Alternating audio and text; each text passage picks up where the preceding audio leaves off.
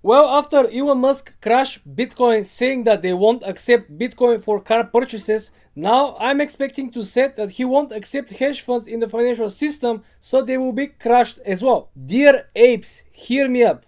I borrow desk after market close.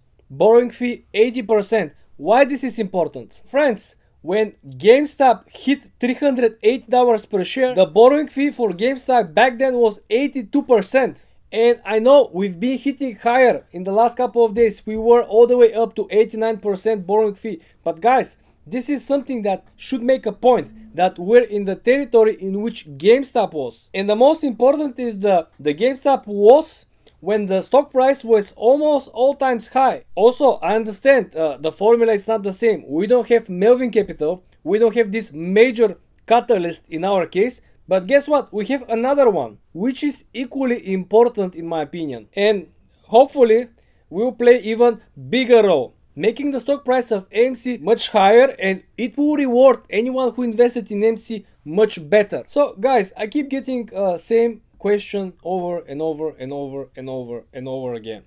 What is the price target, right? When we should sell? Well, I don't have the answer on this question. I think I should call a friend. Look, guys, I don't want you to be left holding the bag, right? I don't want any of you to hold the shares, waiting to get some kind of notification from someone to tell them sell, right? I don't want this. I want to make sure that each of you has own goal to do something with the money, which most of you, I see you do have it. I read in the comment section, some of you wants to start a business, others wants to pay out mortgage, third people want to do something different. So the most important is that you all have a goal, something to do with the money. Because if you don't know what to do with the money, basically you don't know what to do. You don't know what to expect. Without expectations, even the movies are not interesting. Because if you don't expect something to happen later on in the movie, you're not gonna watch the movie, right? There is no reason for you to spend your time if you don't expect something to happen. So let's try to help the whole community, right? Comment in the comment section what you're going to do with your money when you're planning to sell, but really realistically, okay? Give me the realistic price that you personally, deep down in yourself, you're planning to sell. Let's see in the comment section, because I know a lot of people are coming on the channel. Let's help the community.